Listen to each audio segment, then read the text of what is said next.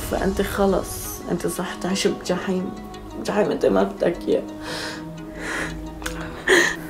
Days in the Muslim world is difficult as it is, but in the areas where ISIS rules, the retribution is beyond cruel. You know, shouting like gay boys. A taxi driver drove past and I think he called the police straight away.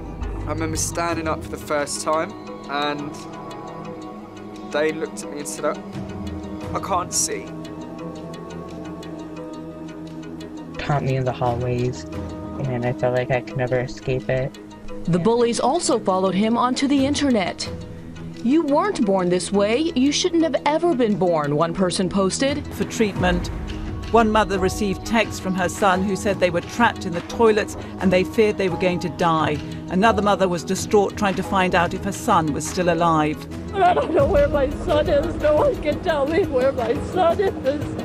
We begin in Brunei, where new laws based on a strict interpretation of Islam go into effect today. The tiny country on the island of Borneo has captured a lot of global attention, not the good kind, for the punishments it intends to carry out. Thieves will have their limbs amputated. The new code would commit gay people caught having sex to death by stoning.